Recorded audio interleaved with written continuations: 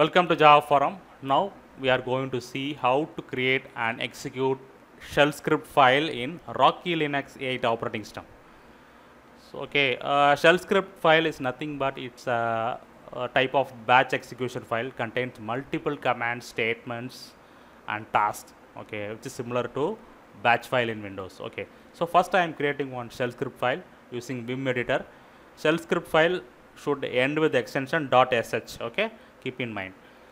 So I am typing some commands. Okay, so I am typing some echo message. Next I am going to grab the pretty OS name using the OS release file. So these two commands I am giving in shell script file. Save the file. You can see welcome.sh shell script file is got created, but there is one problem. Let me give the command ls-ltr.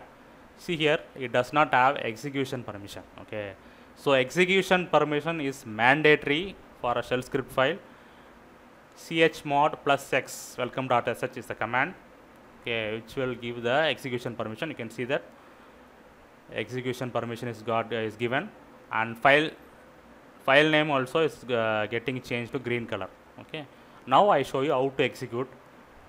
So /file name. So /welcome.sh will execute the welcome.sh file, and another command sh command. Using sh command, you can execute the shell script file. So once again, I will show you the demo.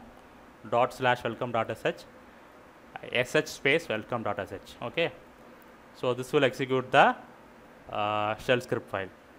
So this is the way to create and execute shell script file in Rocky Linux 8 operating system.